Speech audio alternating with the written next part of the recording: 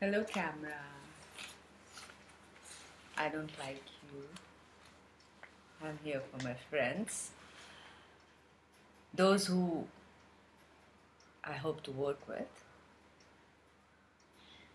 They are champions in their own right way. Good at what they do. Good at what they do.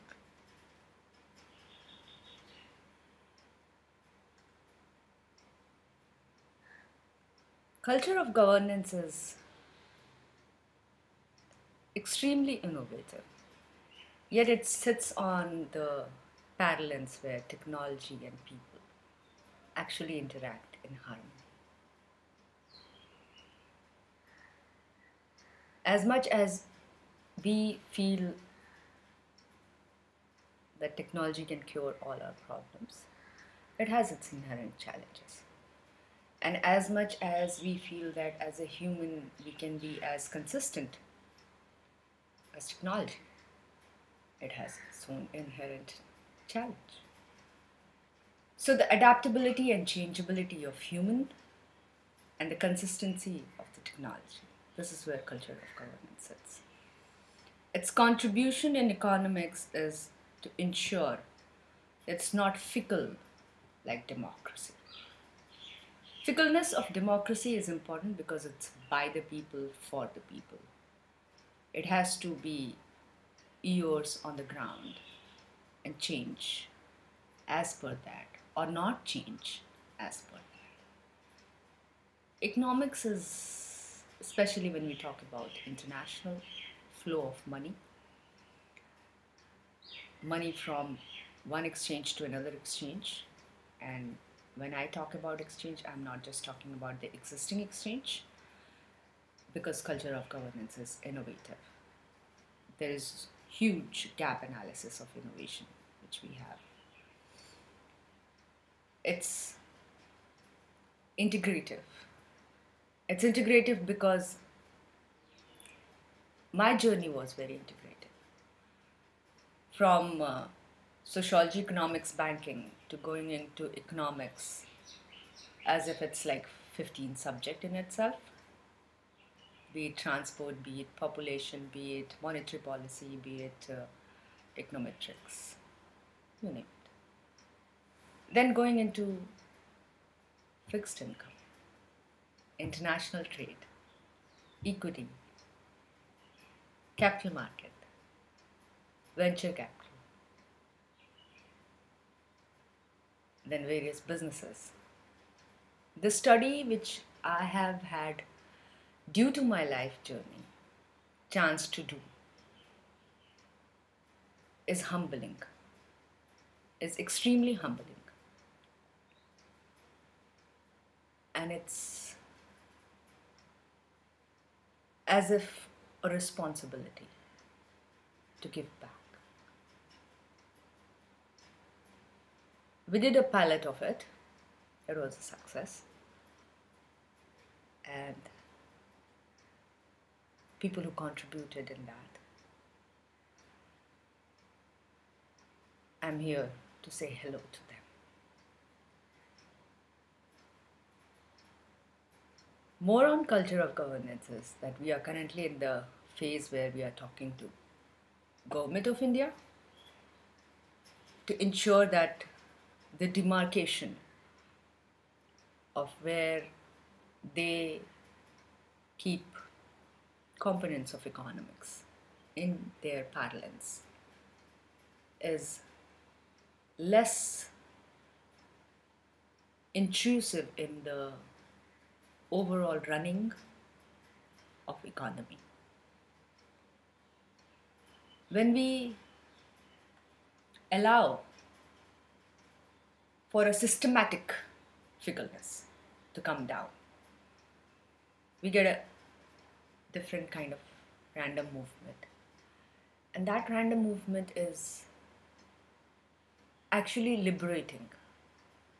Even though it may sound very daunting, it's very liberating. Free market is very dynamic and very wonderful. Beautiful, amazing. Encouraging free market, allowing for meritocracy of product, meritocracy of service, meritocracy of people to come forward, empower them so that the misery of human life is less. The misery of business cycles being unpredictable, for people to lose their livelihood when they are at the point where they are very passionate about something, or lose their opportunities when they probably could have, because of a decent, balanced economic system, created a better family system for themselves. So we not only have foregone a lot of our family and culture and personal life choices because of the business cycles, because of the fickleness of systems coming into it, and because of, humbly, nobody else studying it from all angles. Trade is important pillar in itself. Currency and its movement is important pillar in itself. Debt, equity, and capital market is important pillar in itself. How systems interact with these pillars is a very important periphery. And amongst all of it, making a good judgment call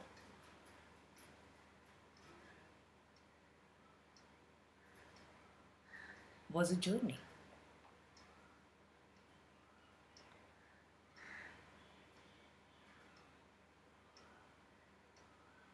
I didn't know how, but somebody who advised Prime Minister at that time taught me monetary policy. I don't know how it happened. I don't know how entire North America head of fixed income gave me nuggets. I don't know how. Best trader gave me nuggets. I don't know how. Last year on my birthday, amazing guy gifted me with amazing piece. It was in the newspaper, but it was gift.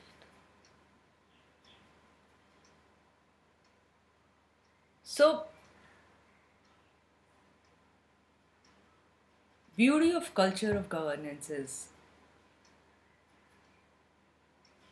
that it inherently allows for a lot of cultural variables. Without, so far it has not been done. A lot of cultural variables without obstructing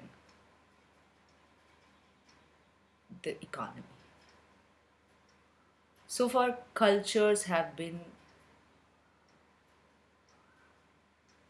difficult interaction with economy.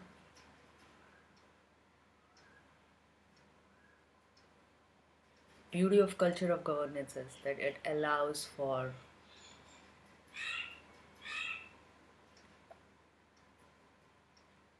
decent balance between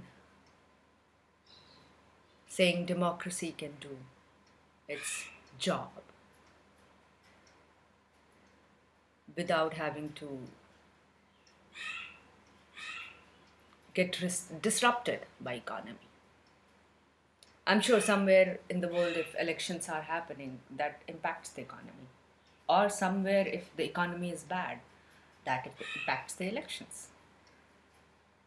I would be amazed if there was one political figure in their right mind who said that, no, we don't want a consistent economy.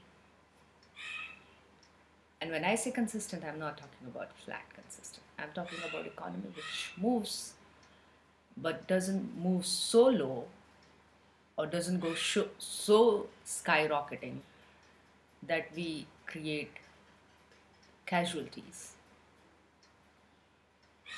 of phenomenal sizes. as long as we remain in the parlance where if there is a casualty, it can be shock absorbed. We are fine. End of the day, we want free market. End of the day, we want capitalism, but in its beautiful form, in its humane form, in its loved and loving form. It's possible. I run these simulations all day long and I work with these simulations every single day. In fact, some of my simulations are very, very fast, and it's it's it's good initiative. Finally, I have an answer for why I traveled back and forth across various places, meeting such amazing people with remarkable talents to offer. I finally have an answer because they put tiny, tiny drops into me and they ignited flames in me, which has created culture of governance. It's in a very important place. We had a successful pilot. We had successful pre-pilot. And we are now at the place where we are talking to the government of India. And while government of India is one bit, educating the industry here is going to be the next bit. But one step at a time. We don't jump guns. We want industry to voice their opinion, express it to whoever they feel concerned, comfortable with. But it's coming. It's coming, and it's coming in a way in which good players will have a good chance. Ethical will lead. And I'm just one person. With this initiative, we all are gonna see many, many more people come forward because it's a system which works with systems and allows for more freeing of us to be available to people we love, to be available for causes we love, to be able to say that while life happens every day, we still are not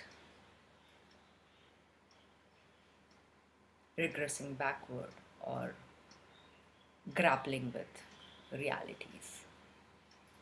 Certain amount of consistency.